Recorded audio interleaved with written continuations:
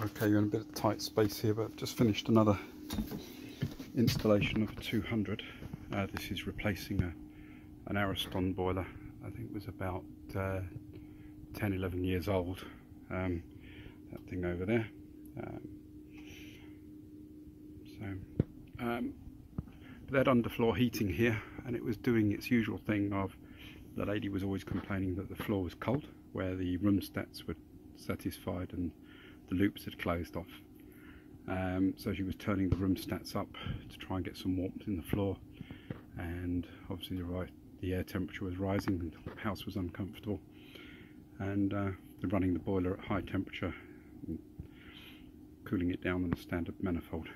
So that's all come out.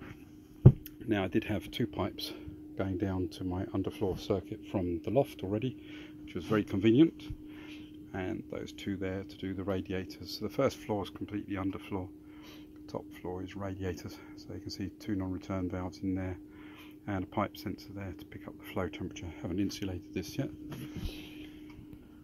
Right, okay, so one mixed circuit and one unmixed circuit. This is the pump being reused from the underfloor manifold downstairs, and this is a new pump that I'm trying out from circulating pumps. Looks very much like the Wheelo. Seems quite nice actually, but I haven't set any of that up yet. It's not done either balancing or flow rates.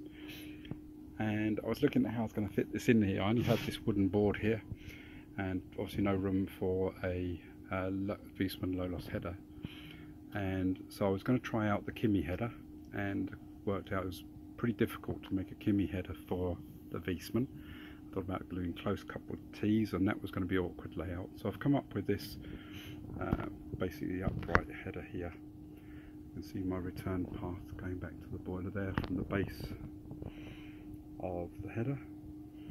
Then I've got my collection manifold there going off to collect the returns from the two circuits.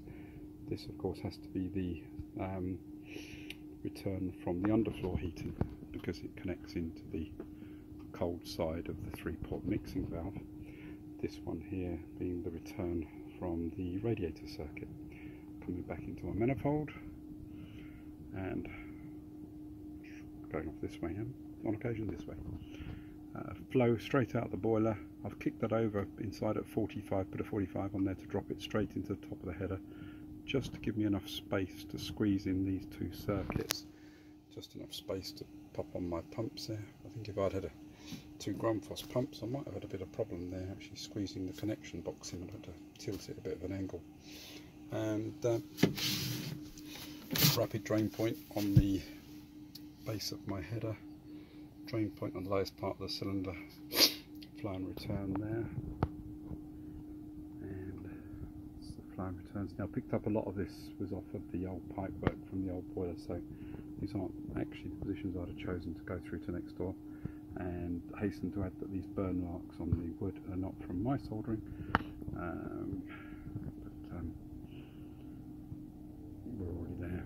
So okay, that's it. So mixed circuit, we've got going down to our underfloor. That gives us completely flow temperature matched to the heating requirements on the ground floor, and we've got the unmixed circuit for radiators on the top floor there. On this all on weather compensation, so perfect temperature control as normal, and that's it. Not much more to it than that. Nice and simple, and it works. And as I've tried to explain to you before, this is actually cheaper. It's cheaper to buy this boiler and have these controls than it is to buy an underfloor heating system with all the various room stats and the fixed mixing valve on the bottom there, and the installation cost is lower as well, so you can have a really top end kit for a lower price. QED.